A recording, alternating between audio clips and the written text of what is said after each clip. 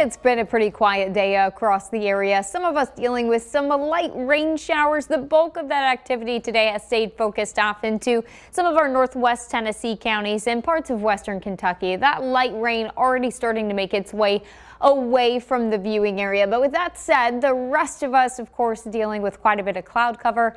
And check this out, sunset, of course, an hour earlier tonight. So hard to see that. Our camera in Mount Vernon, sun is already set. We've got temperatures running in the upper 50s, 57 degrees right now. Winds out of the northeast at about 5 miles per hour. So really not a bad evening, just a little bit chilly for some of us. A little bit warmer for folks that are a little bit further to the south. So we do have Union City at 66. We've got Paducah at 66, along with Murray, Marion at 61 degrees, and Mount Vernon coming in at 57. Threat tracker bar is going to be staying low tonight. It's going to be a pretty quiet night. We've got a couple of nice days ahead of us with some more warm temperatures, but then we're also tracking a very big cool down coming our way by the weekend. Some of the coldest temperatures that we've seen so far this season. Wide look of the satellite and radar. Again, our winds are staying out of the north and east thanks to this area of high pressure. We do have a front that has stalled off to our south. That's why we've got some of those rain showers still occurring across parts of western Kentucky. Most of us, though, not going to have to deal with that. That's going to be clearing out throughout the overnight hours. As we move through the overnight, we'll see lots of clouds. Temperatures will dip back into the 40s for many of us by early tomorrow morning.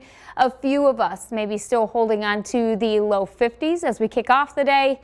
Clouds stick around really throughout the entire day on Tuesday. This particular model does try to bring a light shower or two.